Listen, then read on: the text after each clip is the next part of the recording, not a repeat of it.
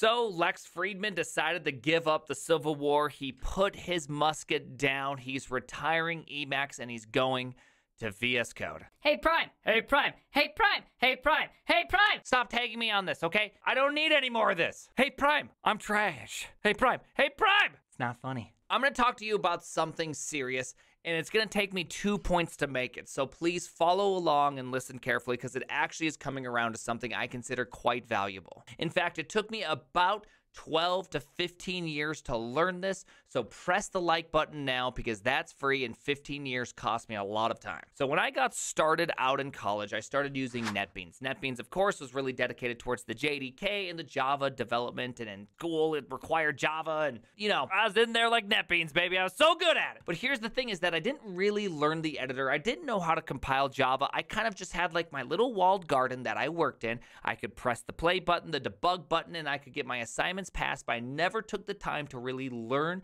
my editor, my OS, command line tools, anything. I never had this desire to not just simply be good at coding, but be good at the tools that I use. And it took me a long time before that really settled in because I would always say the exact same thing that people say to me on Twitter all the time. You guys use Vim and you just want to be cooler than everybody else. And, you know, I don't have time to be configuring anything. I need my editor out of the way so I can code. I literally said that stupid crap all the time. But real talk, that was a big mistake on my part. And the mistake is twofold. Like I said, this is the important part. So the first thing is that I never really got good at my tool. The amount of speed ups and the things you can do, regardless of the editor you use. Go ahead, use VS Code. Sorry, VS Code. Sorry, this is a family-friendly stream. I'm sorry about that. Emacs, Nano, whatever you use, learn it. Become great at it. It's going to save you time, not just like fractional seconds time.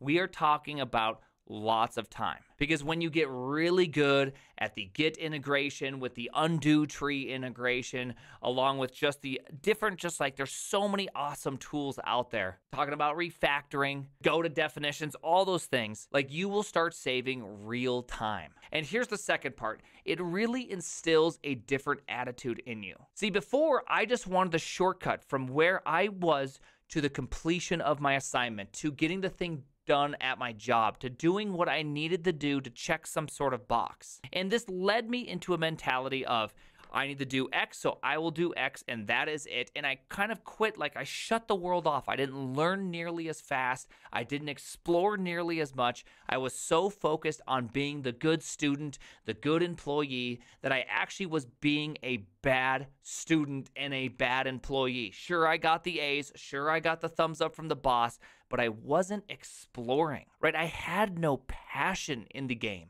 I simply just did what I needed to do to cross the line. And when I kind of changed this mentality in me where I'm like, you know what, I am gonna get really good at these arcane tools because I saw someone use SED, I saw someone use Emacs, I saw someone use something that was just mind-numbingly faster than me, and I thought, I could do that. I want to be that fast. I want to be that good with my tools. They really know their stuff and I don't. And I was like kind of shamed, right? Like I was shamed because of how silly it is that I've spent a decade programming and I didn't know a tenth of the stuff this other person who spent a decade and a half as me. That can't be right. It means I wasted a lot of time on things that weren't as important. And so that's what I'm trying to get at, is that I hope you can adopt this mentality of curiosity, this mentality of mastery. If you're 20 years old, this is the thing you're going to be doing for potentially the next 40 years. Learn to love it. Learn to be a master of it. Learn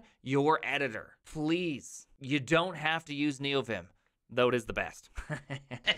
It's just the best. That took me longer than 10 years to learn, and I'm hoping that you can learn it in less than 10 minutes. And if you did, hit that sub button. Thank you very, very much. The name is The Primeagen.